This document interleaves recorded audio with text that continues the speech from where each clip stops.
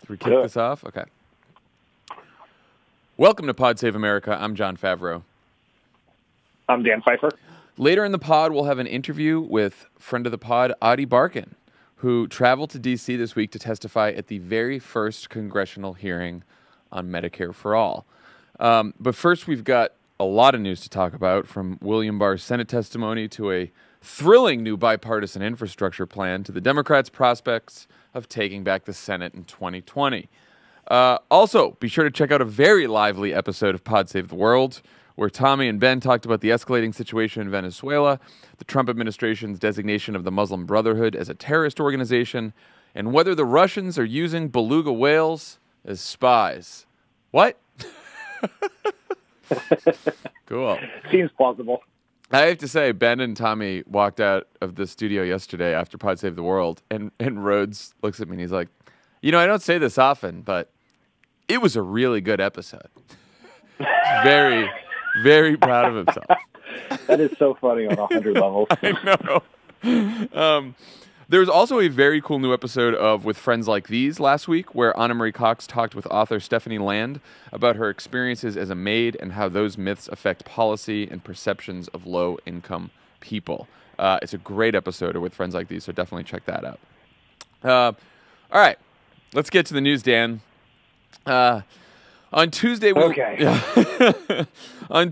learned that Special Counsel Robert Mueller wasn't too happy with Attorney General William Barr's characterization of Mueller's report in his now infamous 4-page letter.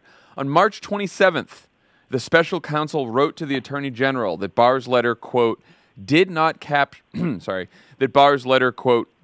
fully capture the context, nature, and substance of Mueller's work, and that as a result, there is, quote, public confusion that threatens to undermine public confidence in the outcome of the investigation. Mueller urged Barr to immediately release the summaries his team had prepared and followed up with a phone call to the Attorney General. On Wednesday, in front of the Senate, Barr called the letter, quote, a little bit snitty during his testimony to the Judiciary Committee. Dan, how significant is it that Mueller wrote this letter in the first place? Why did he write it? Well, I think it's very significant because I was listening to Garrett Graff, who's a reporter who has covered Mueller as closely as anyone over the years. And Garrett was on CNN last night. And he said he has read every public utterance that Mueller has made, written, spoken, speeches, etc. And with one exception, this is the most sternly worded, angriest letter that Mueller has written. And the other one was about the release of a suspect in the Lockerbie Pan Am bombing, which was sort of the signature case that Mueller had worked on, the one he cared most passionately about. So the fact that he put this in writing is a huge deal.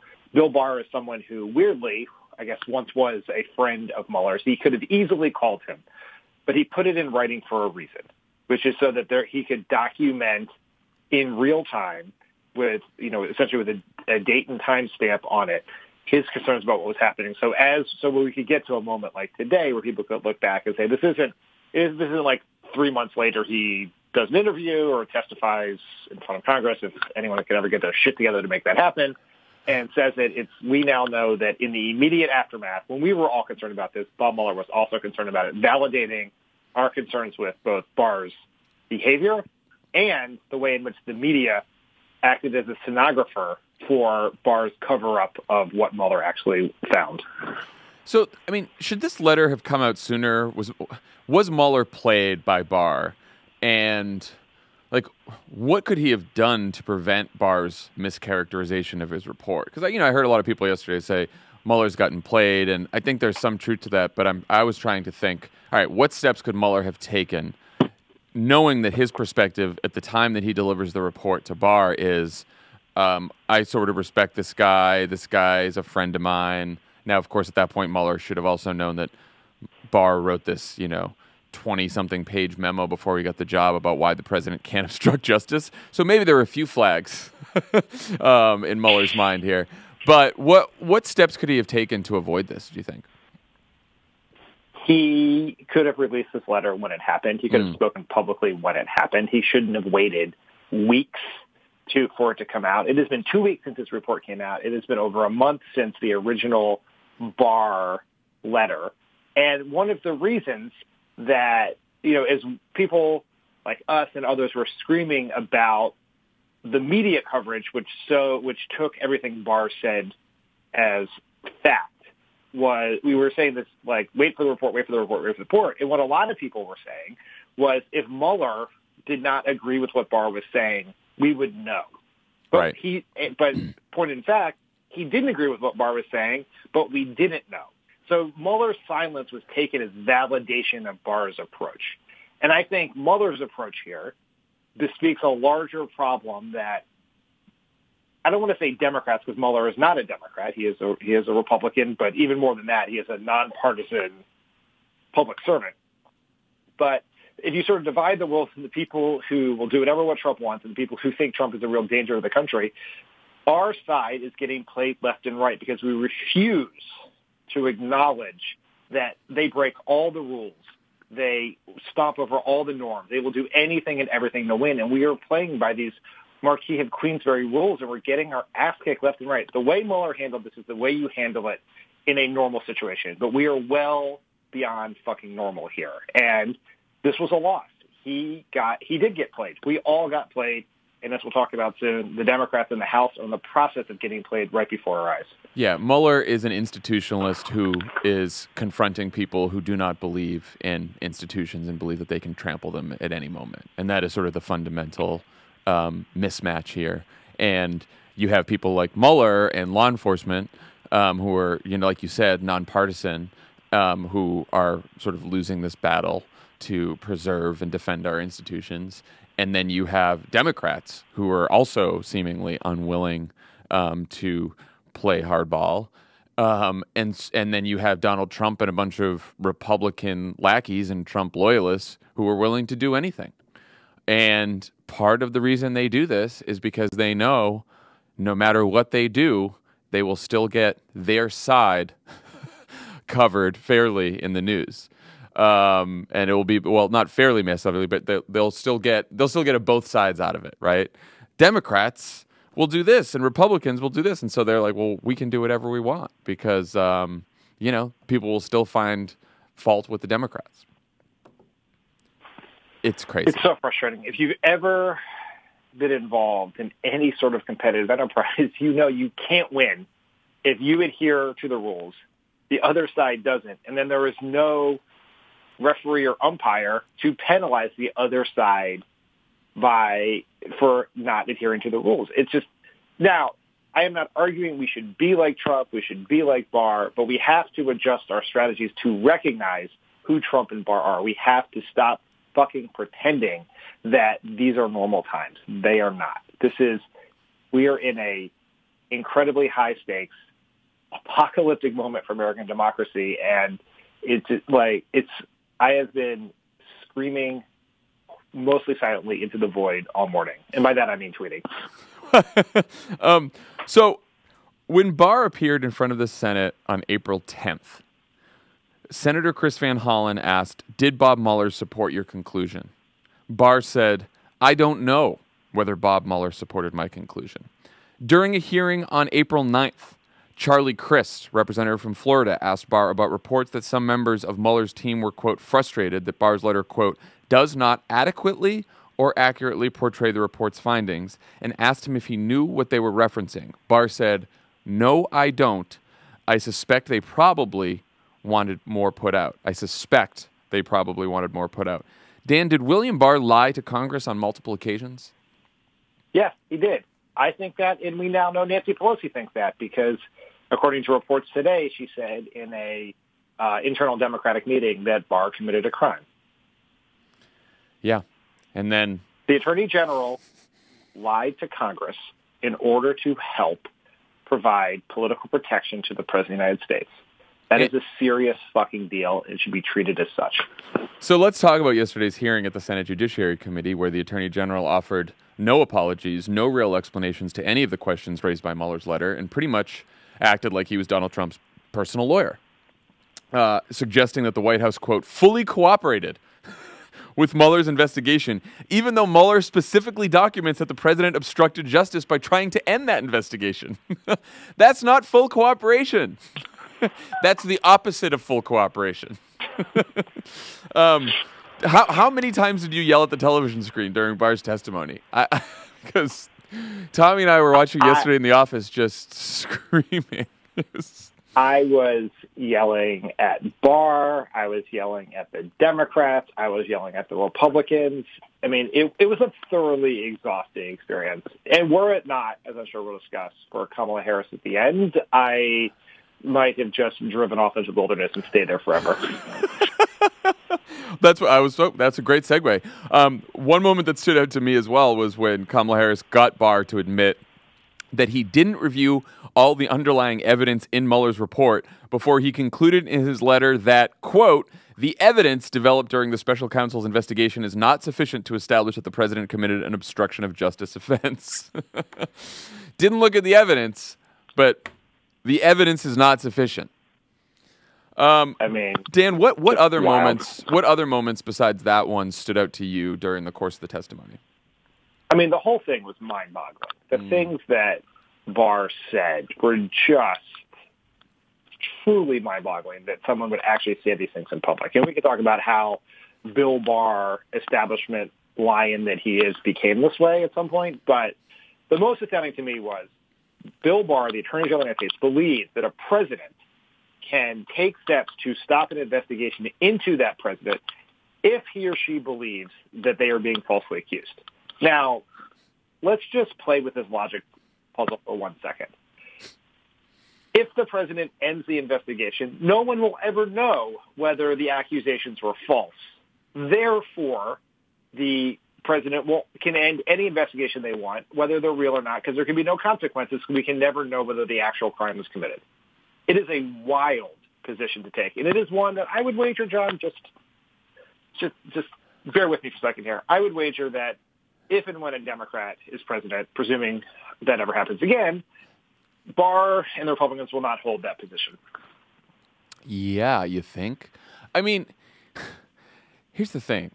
Like, it is obviously absurd for the Attorney General of the United States to have a legal theory that he talks about publicly that the President of the United States is allowed to shut any investigation down based on his own personal belief, just a leap of faith on what he feels about the investigation. That's fucking nuts. But Barr also repeatedly says there is no underlying crime. There was no underlying crime. Now, of course, the president who ends the investigation doesn't know whether there's an underlying crime committed by any of the other people that were being investigated, like Michael Flynn, like Paul Manafort, like any of the other people.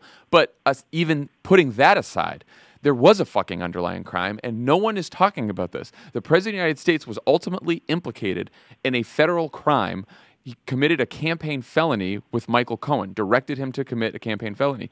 That's not Democrats saying that. That's fucking federal prosecutors in the Southern District of New York have said that he's individual one and that he was an unindicted co-conspirator in that crime.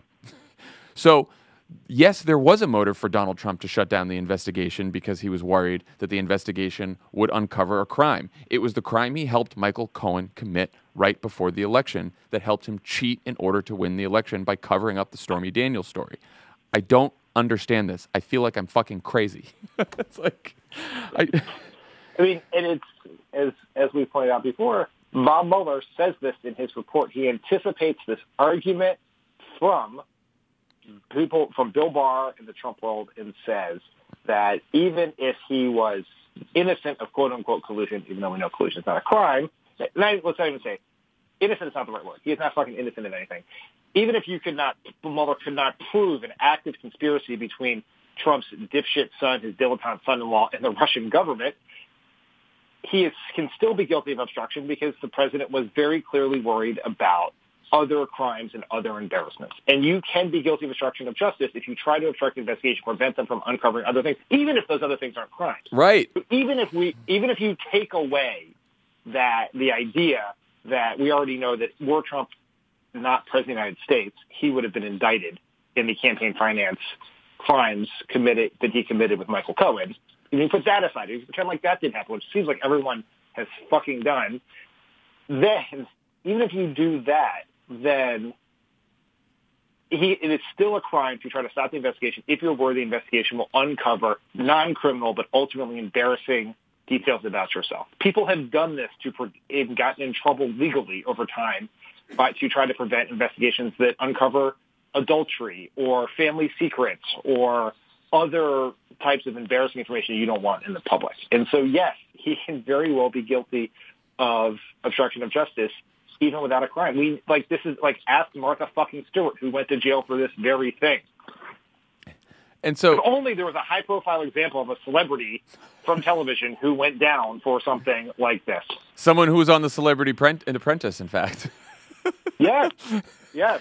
Multiple Celebrity Apprentice stars accused of committed obstruction of justice. So this is all looking back, right, about the crimes that Trump has committed in the past and being held accountable for. But there was also something that Barr said in this hearing that affects the future. Barr did not deny that Trump continues to pressure the Justice Department to investigate his political enemies. And now we know why he did not deny that, because last night in the New York Times, we found out that Donald Trump, the President of the United States, has suggested to the Attorney General that he investigate Joe Biden.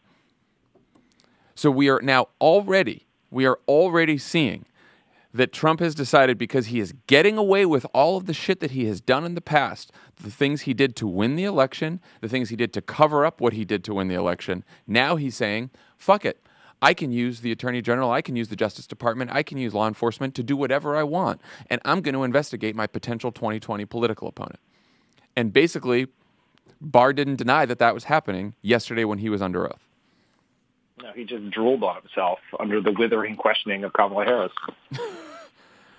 I mean, how do you think that the Democrats on the committee did? Obviously, Kamala Harris was outstanding. I mean, I know that she has done this for a living and she's a prosecutor, but still, it was, even knowing all that, it was an outstanding performance watching her. And I urge everyone to go watch the video of Senator Harris drilling Barr for a couple minutes, because it was quite impressive. What do you think about the rest of the Democrats? I mean, this isn't even really the fault of individual Democrats. It's just, it was not great. Like, can there not be a meeting I know. where they all get in a room and they said, here are the subject areas that we would like to get to the bottom of. Why don't you each take some? I don't understand. And do that. Like, let's coordinate. Like, the absence of that, I'm sure that meeting probably did happen, but like what happened after that meeting, I'm curious about. I am just frustrated by you have 5 minutes or whatever it is to question the Attorney General about his efforts to cover up obstruction of justice crimes in the President of the United States, one of the most serious things ever. No one wants your opening statement. Why would you waste 1 second of your 5 minutes speaking? That is not going to be on the news. It is not like no one's going to print out the congressional record and frame it and send it to voters. It just makes zero sense. This is true of Democrats and Republicans in the House and the Senate, but particularly the Senate. They're in love with hearing themselves talk. And that is the mistake. It's not just that Kamala Harris is better at this than all of them. And some people did better than others. Some were very bad. Some were fine. Some were good. But Kamala Harris didn't give an opening statement. She basically said hello to Attorney General Barr and asked him a fucking killer question.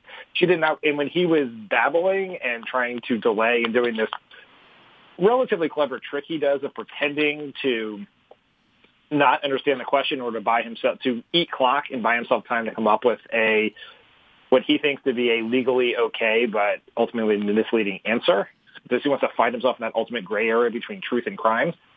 She just pushed him. And she was like, I have another question for you. And she maximized her time. That is what we should do. That's the way to do it. We have been operating by the same flawed model of hearings for as long as I've been in politics, and I'm sure longer than that. Just ask good questions, maximize your time, don't give speeches.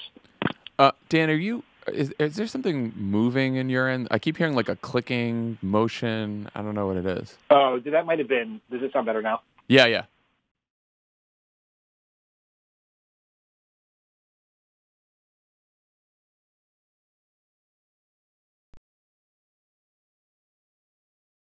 Sure. Say that just to make sure that's what it is. Okay.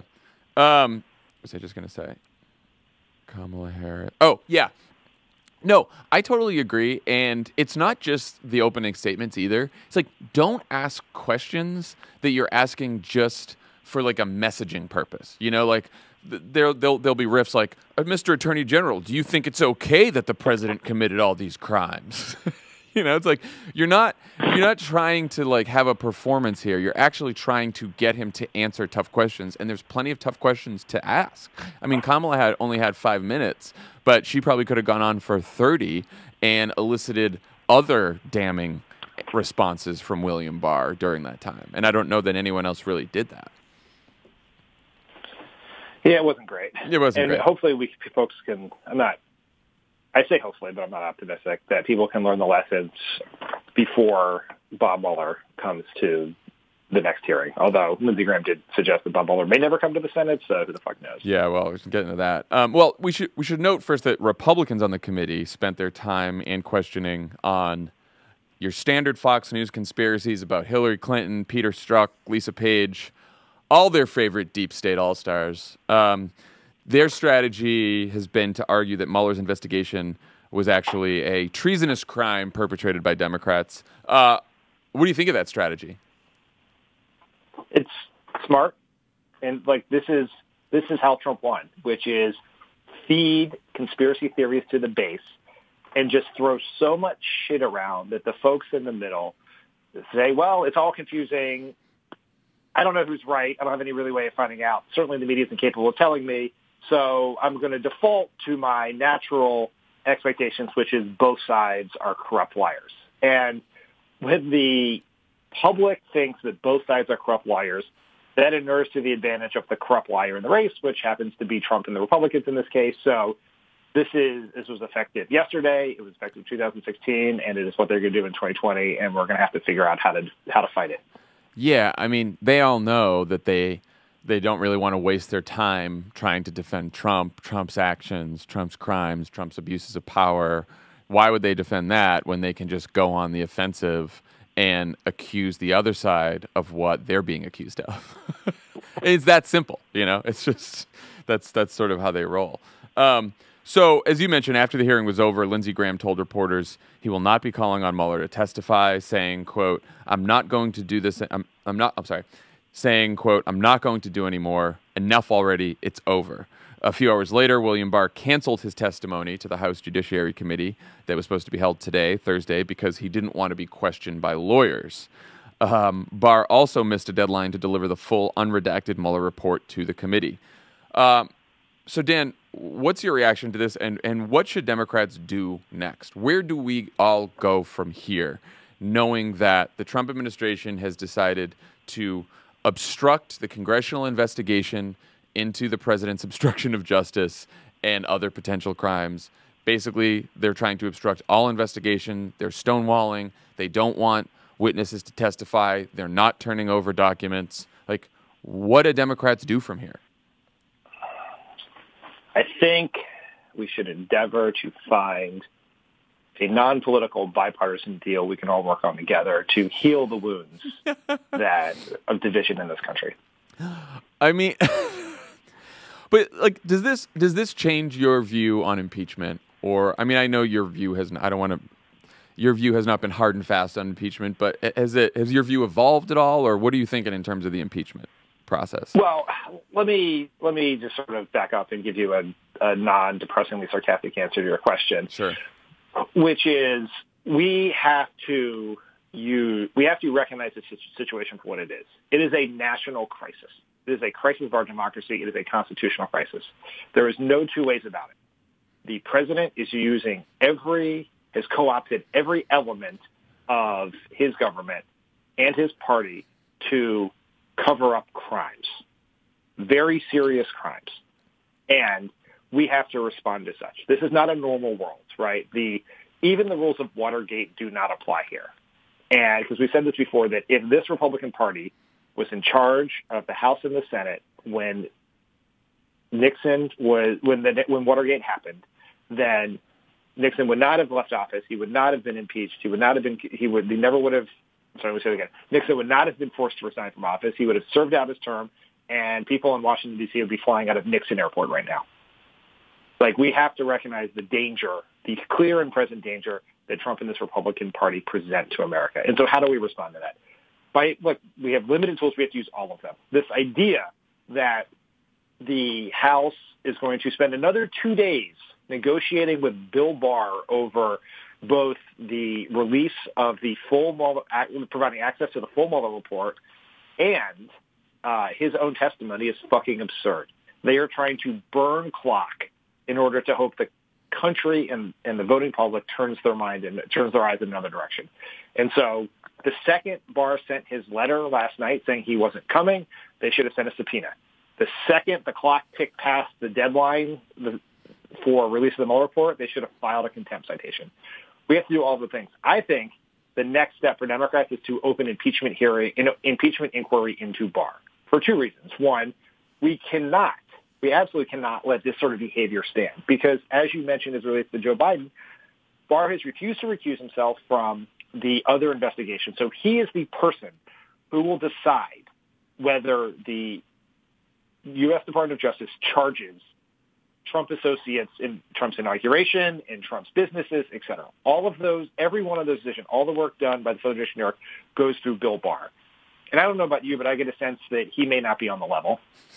And we know that the president's attorney, Rudy Giuliani, and Bill Barr are having conversations about launching investigations into Trump's political opponents for the purpose of helping him win the election. Like, this cannot stand. We have to do something about it.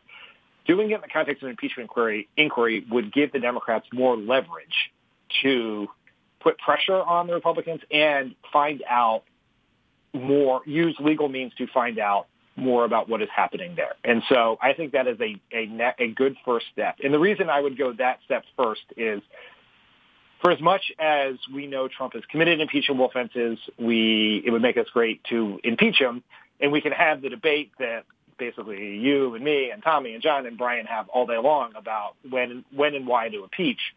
It's a moot point as long as Democrats are divided on that issue, which they are both divided on publicly and they're divided on the Congress. So I think that you're going to get more consensus around an impeachment into Barr while you continue to do the other investigations and try to figure out whether you can build a unified front within the House of Representatives, Democratic caucus and the House of Representatives to impeach Trump. I am all for impeaching William Barr, for sure. I would like to see joint impeachment proceedings that attempt to impeach both William Barr and Donald Trump. Look, whether the impeachment of Donald Trump happens this month, next month, 4 months from now, I think there is no way out of this at this point.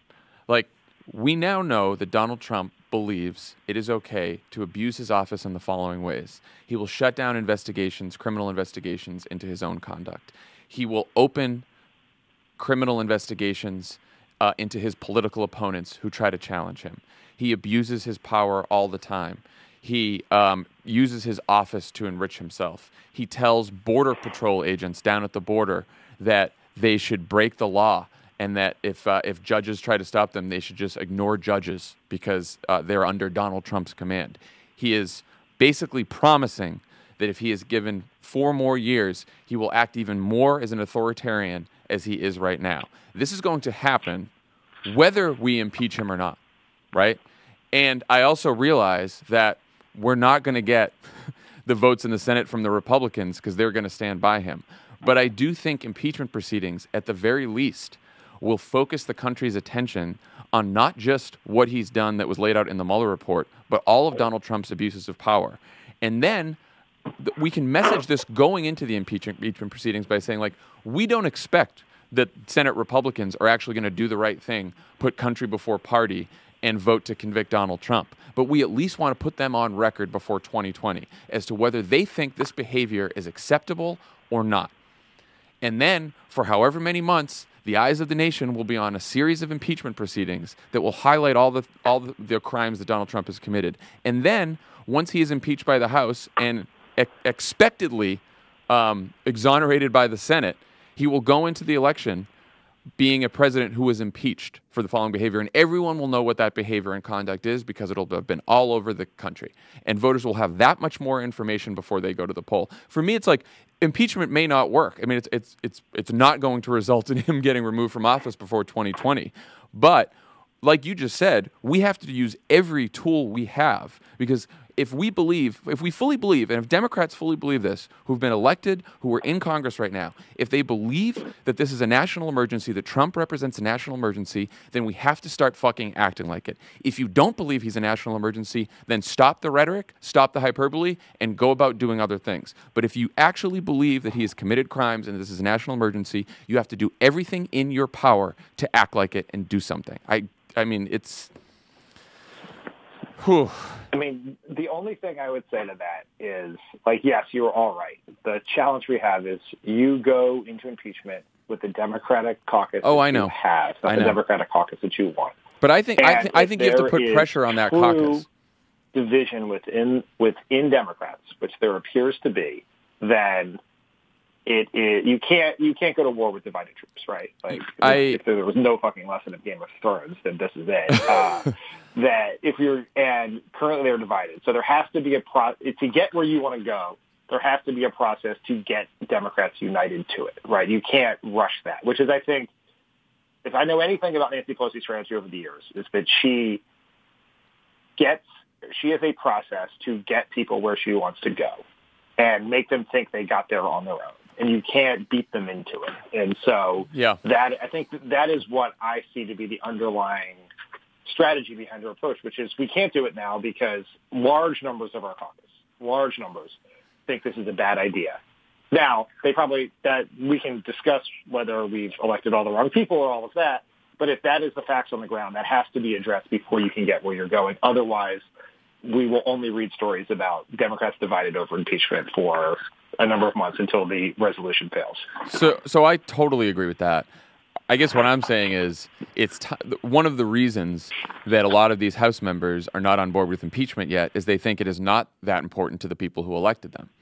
And so if you're out there and you believe it's important to not just hold the president accountable for his crimes, but prevent potential abuses of power that could affect the 2020 election because he's dead set on investigating his political opponent during an election so he can win a second election.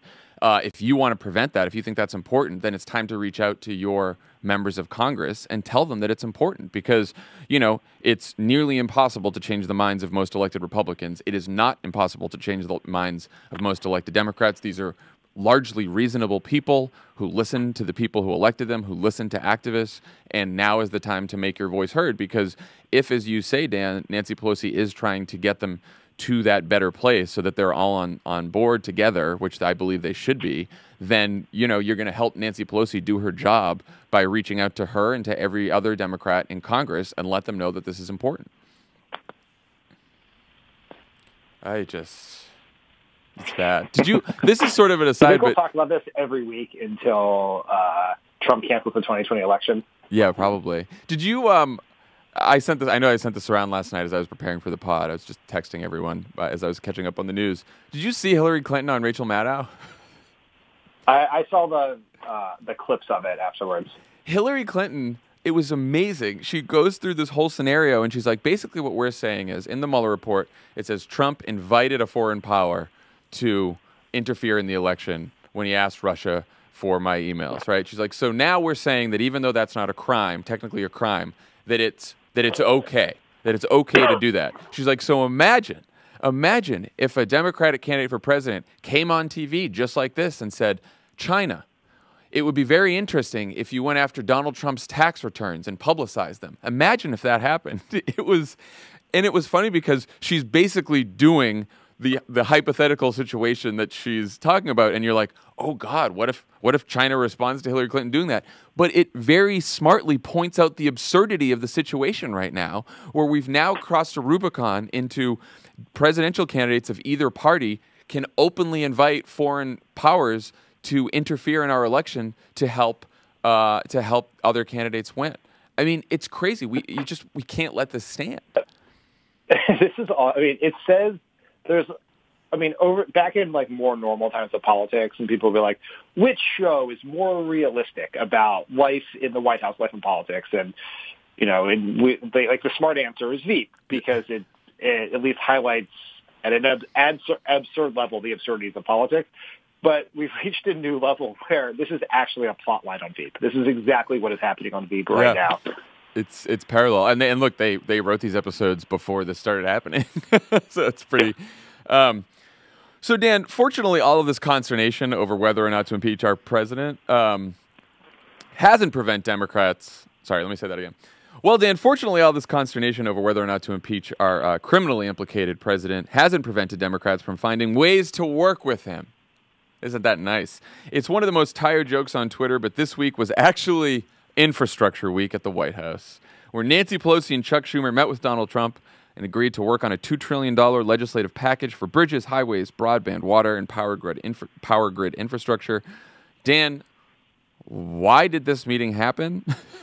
What was the Democratic strategy in seeking a deal on infrastructure with Donald Trump the year before his reelection?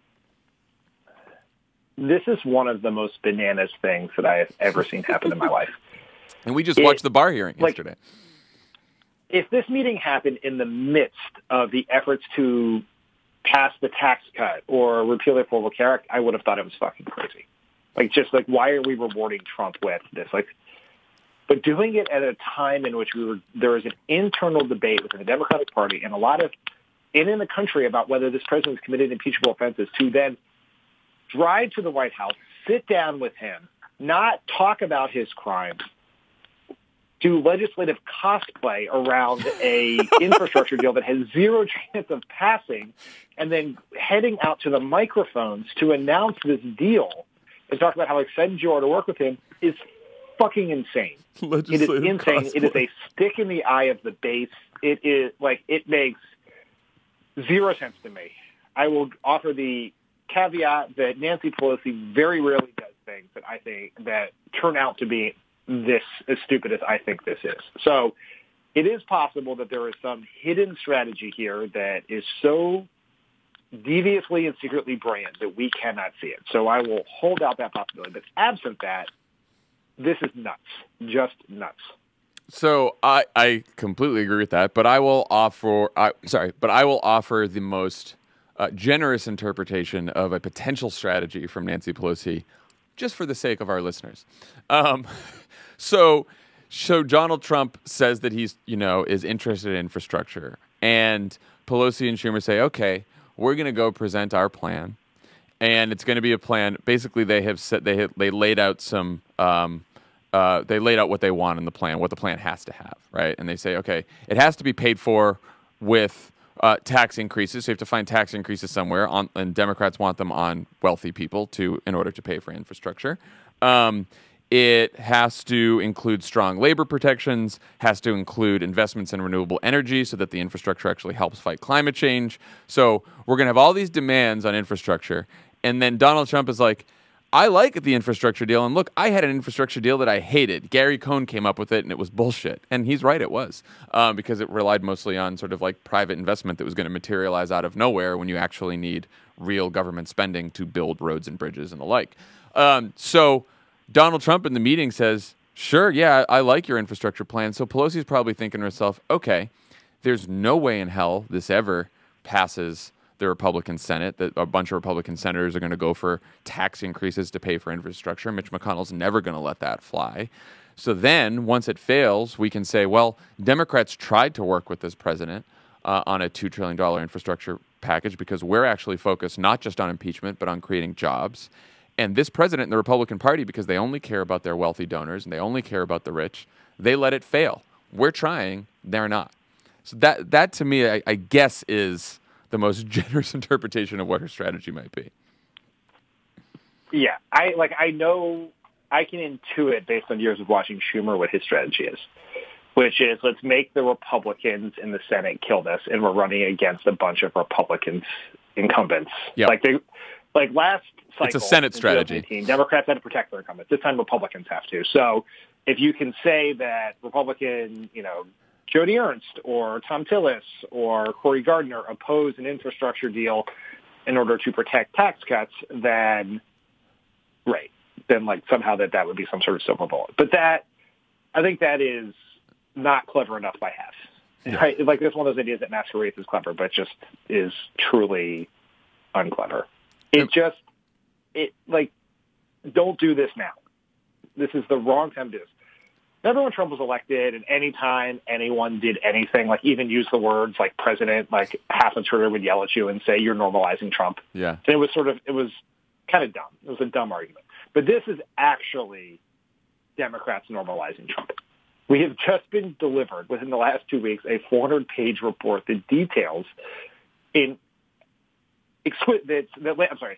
just been delivered a 400-page report that lays out in exquisite detail an effort to commit multiple crimes, to obstruct justice, to abuse power, and your next stop, before you even decide that you're going to subpoena the actual report, is to have a meeting about cutting a legislative deal. That to me it's just a mistake. Like, if you're like, there is an element of you have to pay tribute and manage relations with the base.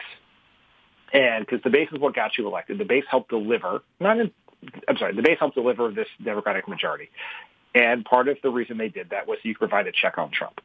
Now, this doesn't mean that you should never work with Trump, you should never do anything, but the timing of this makes zero sense, especially around something that's not going to happen. It cannot happen. Mitch McConnell has said it's not going to happen.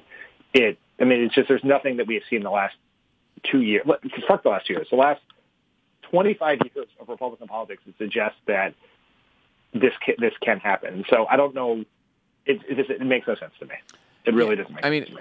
I look at this infrastructure legislative cosplay like I look at the worry over impeachment, which is like, sometimes you just have to get your head out of the polling data and just do what's right, and also do what seems like common sense. Like, the president has committed obstruction of justice, says the special counsel. He is now trying to obstruct an investigation into that. He is abusing his power left and right. We are in a national emergency. We just have to act like that. It is not time to sit and have meetings about infrastructure. It is not time to sit and worry about whether we hold this one in contempt, or wait 3 days for this subpoena, or wait to do this or wait to do that. Like, it is all happening before our eyes, and we either have to act like that or just, I don't know, give up. Because trying to like game out everything in a political, people care about jobs and they care about healthcare, so we have to do this, and this is a messaging bill, and we have to hold Senate Republicans on this vote and that. Like, it's good to have a strategy. It is good to pay attention to public opinion. I'm not saying that, but you can easily overthink this stuff. And I think the Democrats have clearly gone in the direction of overthinking it at this point.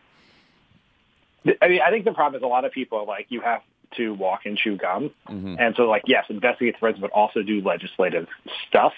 But what that means is doing things like having the Medicare for All hearing, or passing bills to strengthen the ACA, or passing bills to repeal parts of the tax cut, or the HR1, the bill to do political and electoral reform. Like, that's the chewing gum part of this, right? The chewing gum part is not go to the White House.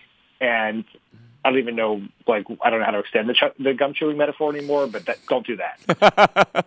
All right, let's talk about 2020, but let's talk about the Senate for once. So Democrats currently hold 47 Senate seats and will have to defend Doug Jones's seat in ultra-conservative Alabama, which means that we probably need to flip 4 Republican Senate seats in order to hold a majority if we also hold the presidency. The top targets are Colorado, Arizona, Maine, North Carolina, Iowa, Texas, and Georgia, in roughly that order, though you may disagree. But the party needs candidates first, and some of the biggest potential recruits are sitting this one out. Stacey Abrams announced this week that she'd be taking a pass on a run for the Senate in Georgia against David Perdue, saying, quote, "My responsibility is not simply to run because the job is available. I need to run because I want to do the job."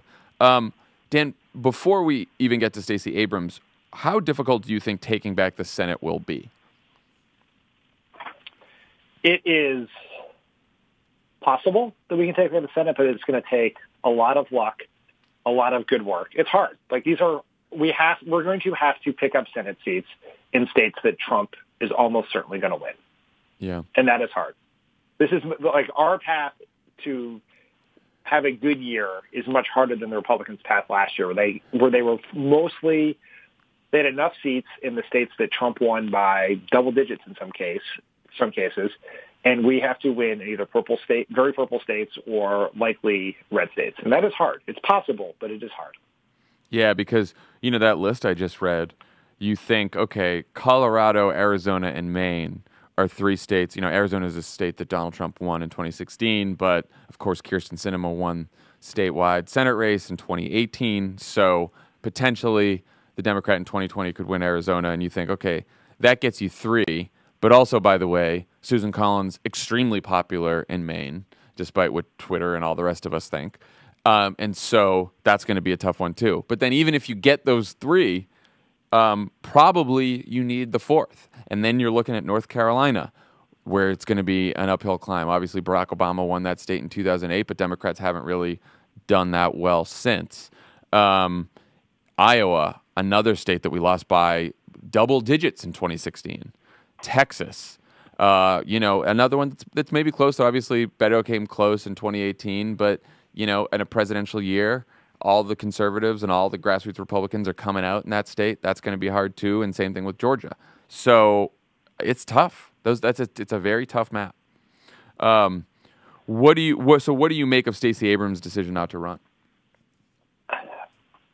There are few politicians that all of us at Pod Save America love more than Stacey Abrams. I think she is just unbelievable. She is exactly who should have been governor of Georgia. She would have made a great senator from Georgia. She would make a great presidential candidate. She should be at the top of every vice presidential list. She is wonderful. It's very important that none of us, we should not, we will not hold her to a different standard than we held Beto or Julian Castro or anyone else, any of those people who chose to run for president or do something else instead of run for the Senate. It is her choice. And if she is reluctant to do it, that is wise not to do it, because reluctant Senate candidates are losing Senate candidates 100% of the time. Totally agree with that. I mean, I think her explanation is perfect on this. I need to run because I want to do the job, not just because the job is available. I had to say I'm a little tired of people on Twitter acting like they are Senate strategists and they can just move around candidates like they're pieces on a chessboard and just put them in races and that they're suddenly going to win. Because look, in 2018, was Beto O'Rourke at the top of the list of the National Party trying to recruit Senate candidates? No, he was barely on the radar and suddenly comes out of nowhere to almost win this race. There are probably other Beto O'Rourkes out there, and Stacey Abrams is out there in Georgia and Texas and some of these states. And am I worried about recruitment? Yeah, abso-fucking-lutely. But I do think in this day and age when suddenly you can build up a Twitter following, you can raise money online much easier. The idea that the only recruitment strategy is Chuck Schumer going around and reading resumes and trying to get big names is sort of silly to me. And, I saw Chris Murphy made this point in a Politico story about this. He said, we sometimes are way too obsessive about getting big name recruits. Our big name recruits in previous cycles haven't done so hot. A.k.a. Phil Bredesen in Tennessee, right? That was supposed to be the big name recruit. We got Bredesen. We got him to do it. We're going to win Tennessee. And he was not a great candidate and lost by way more than Beto O'Rourke and more than most of the other candidates.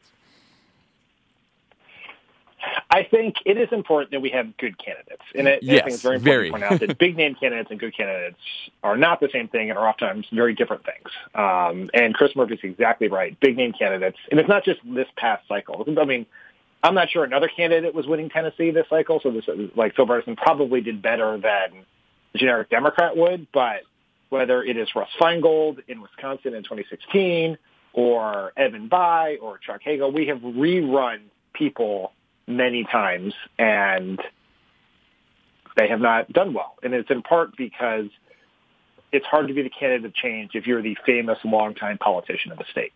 Yeah. And usually to unseat an incumbent, you have to be the candidate of change, not just the candidate of the establishment of a different era. So I think the other important thing to recognize here is that the most important factor that will determine whether we take the Senate or not is not which candidates we recruit, although it's important not to have bad candidates, right? Like a bad candidate can lose. But it is how well our presidential candidate does. Yeah. In 2008, when Democrats won, when Barack Obama won, all of the close Senate races tipped in the Democrats' favor.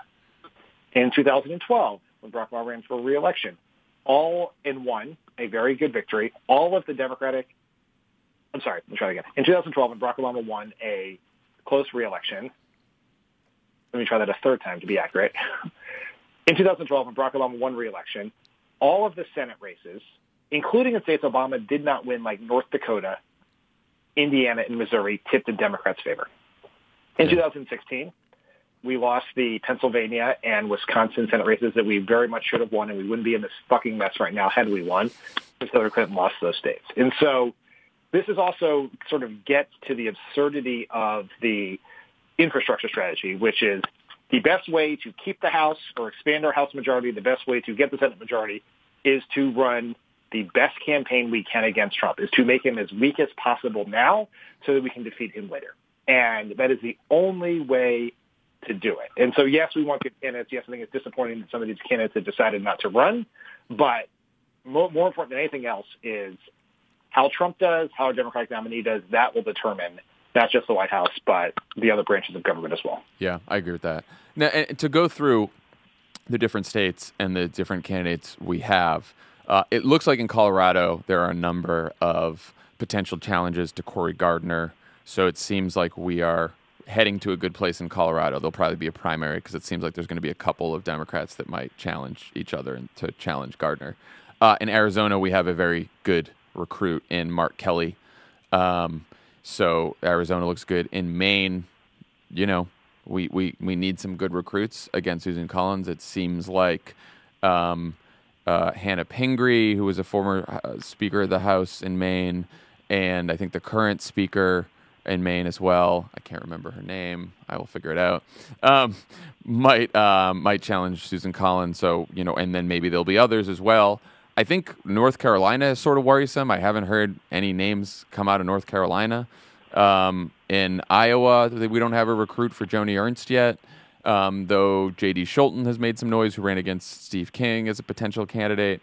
In Texas, we do have a candidate now, M.J. Hager, who had one of the best ads of the 2018 cycle and almost knocked off an incumbent there, is now going to run against John Cornyn, and it doesn't look like she's going to have a primary because Joaquin Castro decided against running.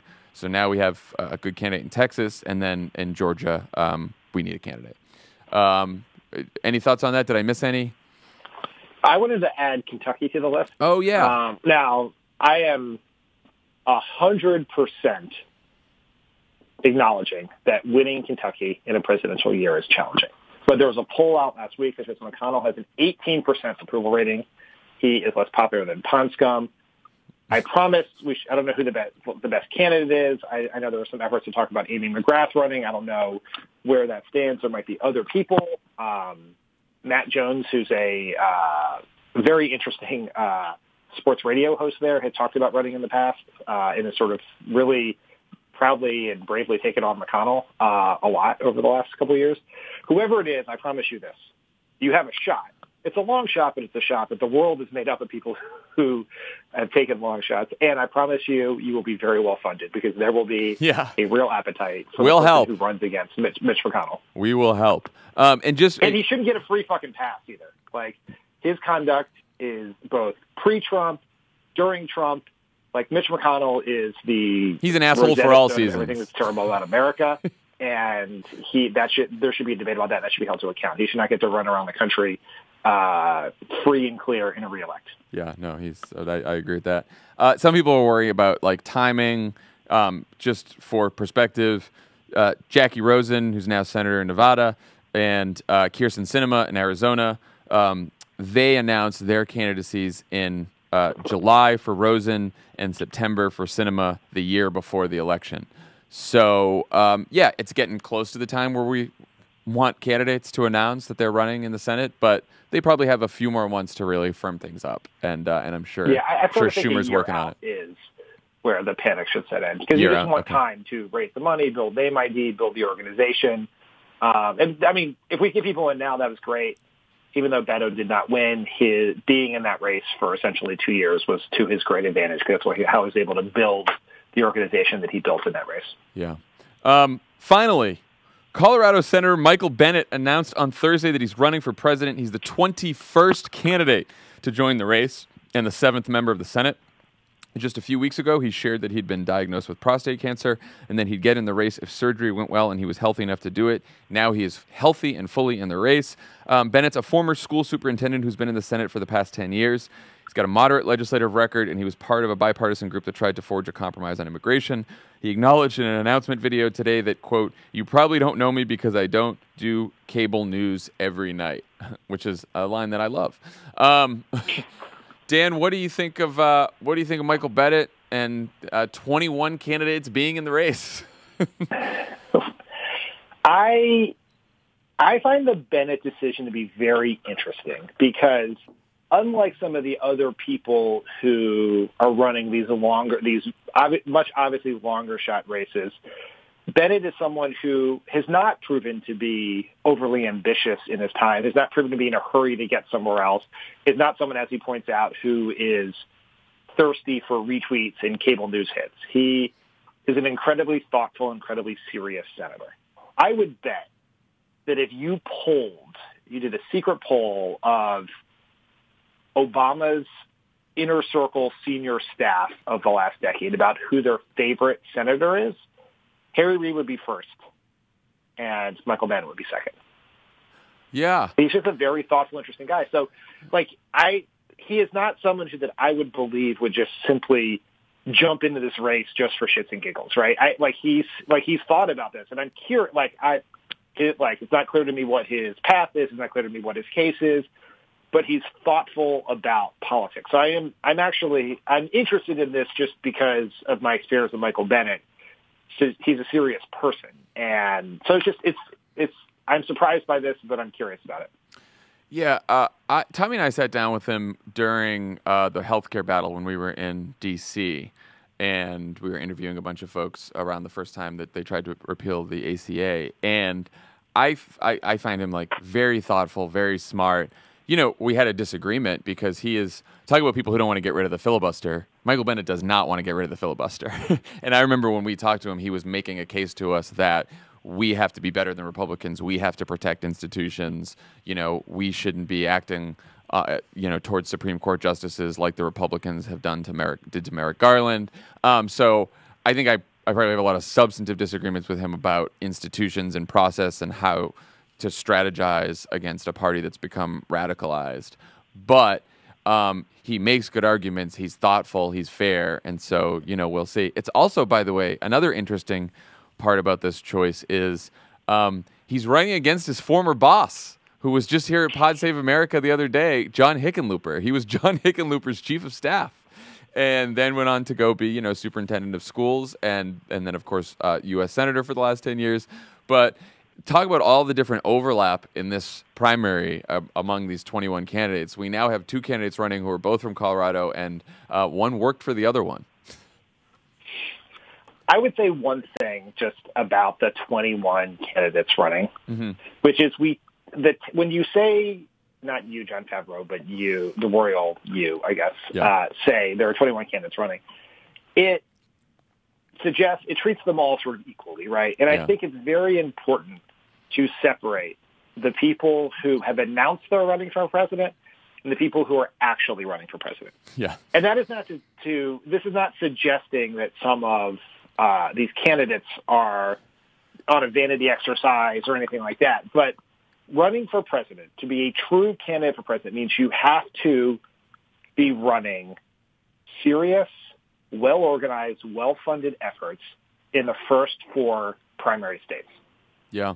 Anything else is just you can have a business credit as presidential candidate, but you're not actually someone who is going to be president. And I do think in how we think about this and discuss it, at some point, there's going to be a line where we're going to know who is actually doing the real thing and who is not. And it's not fair that money impacts that. I think it's a real flaw in our system, but especially in our grassroots online donation world, there is a relationship between political support and financial support that is at least closer than it used to be. So right now, there's, of that 21, less than half have shown any indication of the ability to run a serious presidential candidate, to actually have a plan to accumulate the delegates you need to be the Democratic nominee for president. And I just think that's important to emphasize that and use that as sort of a dividing line as we think about the different candidates. There are candidates who are running serious campaigns. There are candidates who are not yet running serious campaigns, but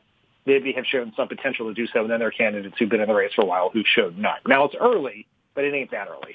Yeah, and I won't make you name names. We'll hold off on that for a while. But I will ask, like, do you think in the minds of some of these candidates who maybe don't have real organizations in those early states right now, that they're thinking, well, Trump didn't have a big organization in these early states. He was sort of this gadfly when he first got into the race, albeit one with almost universal name ID because everyone in the country knows who Donald Trump is. So that's a huge difference between him and some of these other candidates. But, you know, he didn't start with a big organization. He didn't have this like real serious campaign staff. He didn't have like a real strategy at first. And then because he caught on via media attention, then he sort of backfilled the campaign as he went on. Do you think that's what a lot of these candidates are thinking? Like, I could end up like Donald Trump too? Yeah. Yes. I think there is this theory that if Donald Trump can win the presidency, anyone can win the presidency. Yeah. And that fuels some of this. And there is some truth to the idea that in the internet social media age, you could be one viral moment away from leaping up to a top tier. Yeah. Right. I mean, like one viral moment. Look at Mayor Pete. Changed at least the financial status of Beto O'Rourke's Senate campaign and changed his life. Absent that Colin Kaepernick clip, it's not clear that he would be running for president right now. Right. Yeah. You know, absent a very clever and aggressive media strategy, it would be absurd that the mayor of South Bend, Indiana, is in that top tier or top tier-ish, or has shown the ability to raise the money at least to put together a serious campaign.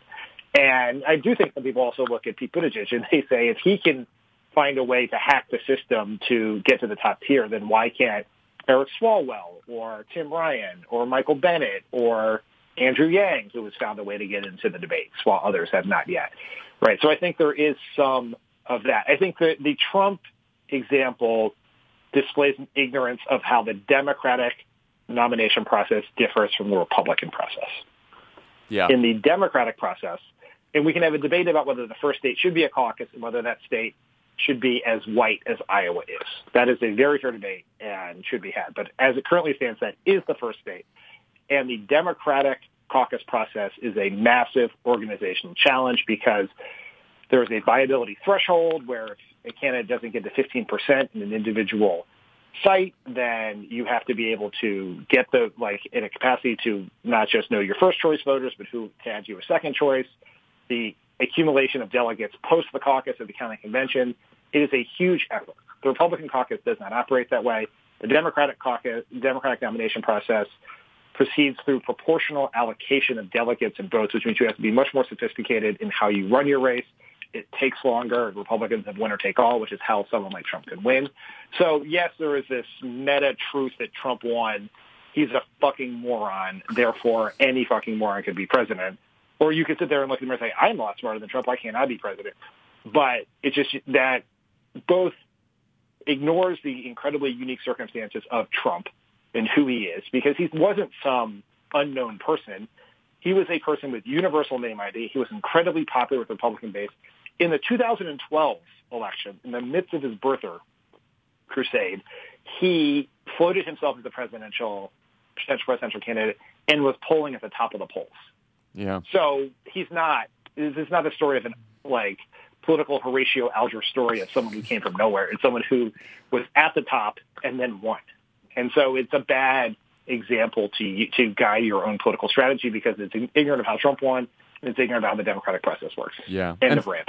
And no, I agree. And I think if you're wondering who the Democratic candidates are, who are actually running real serious races, sort of like look at who has a serious Iowa staff, a serious New Hampshire staff who's like hired a lot of field organizers and real staff in those early states. And you'll get a hint of, even if they're down in the polls or up in the polls or whatever, they at least have the potential to really capitalize on whatever media momentum they may get along the way, because they actually have an organization on the ground that can carry them to victory. Okay, when we come back, we will have my interview with Adi Barkan.